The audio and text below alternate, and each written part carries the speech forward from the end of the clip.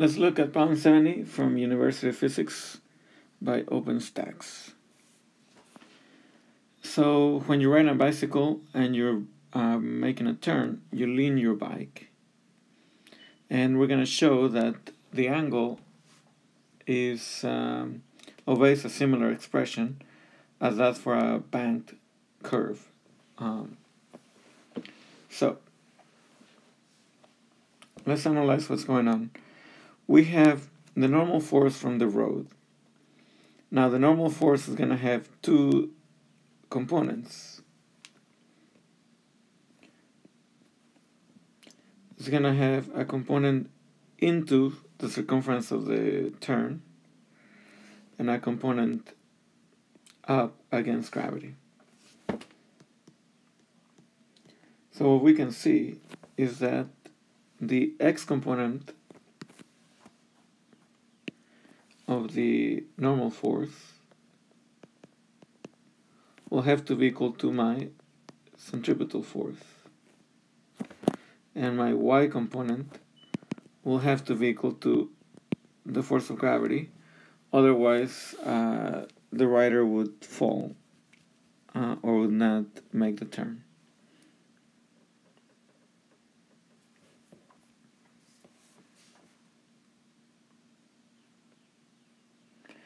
Now I can find the nx and ny components because I have an angle.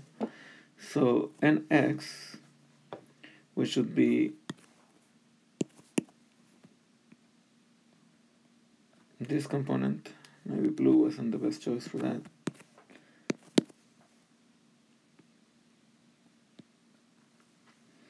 Is actually going to be related to the sine of that angle. So that's going to be n sine of theta, and that's because this side of the triangle is opposite to the angle.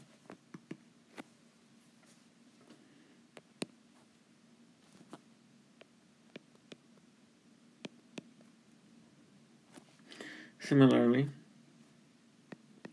n cosine of theta will be proportional to mg. And in this case, what I want to do is to find theta. What I can do is from these two equations, I can solve for n, and then set them equal to each other and have n disappear.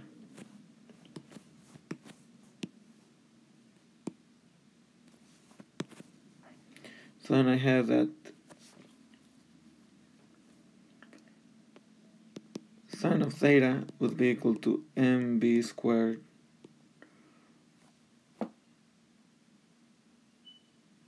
that's not what I meant to do. Have that from equation 1. I would have that n is equal to mb squared over r sine of theta.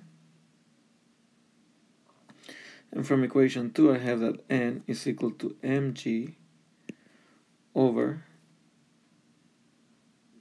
cosine of theta. So now I'm going to divide one equation over the other, and I will get either a tangent or an arctangent function, because I'll either have sine over cosine or cosine over sine. So let's do this equation over that equation.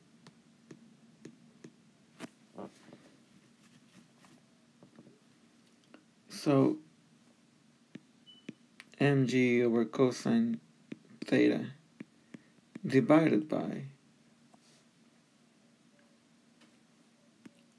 mb squared over r sine of theta has to be equal to 1. Because if I divide this over this, I should get the same as if I divide this over this. And n over n would be equal to 1.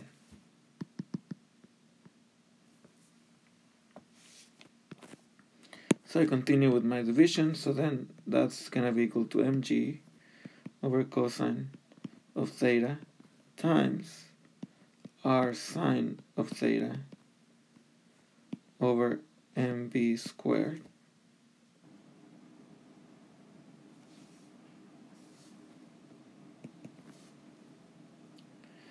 So we can cancel the m, and we have gr sine of theta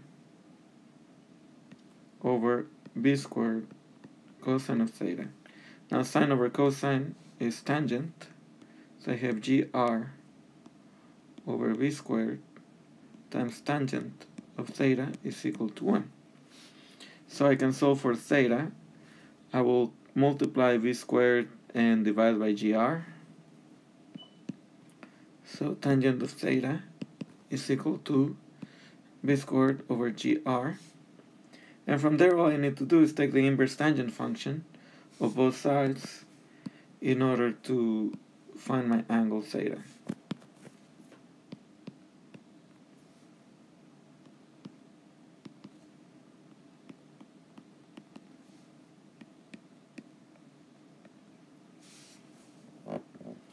Okay, and thus we've completed part A.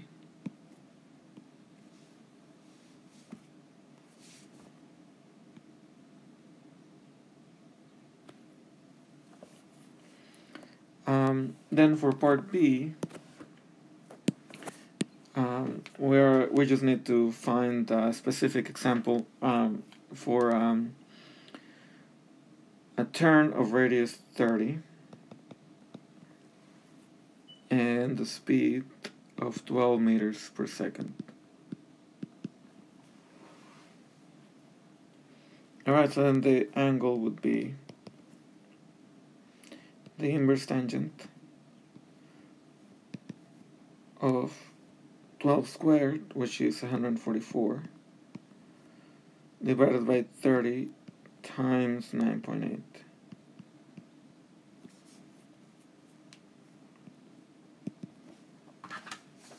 Let's put that in the calculator. 144 divided by 30 times 9.8, which is 0.48, 0.4897, etc. Let's take the inverse tangent of that quantity, and I get 26.095 degrees. So I'll just put 26.1 degrees.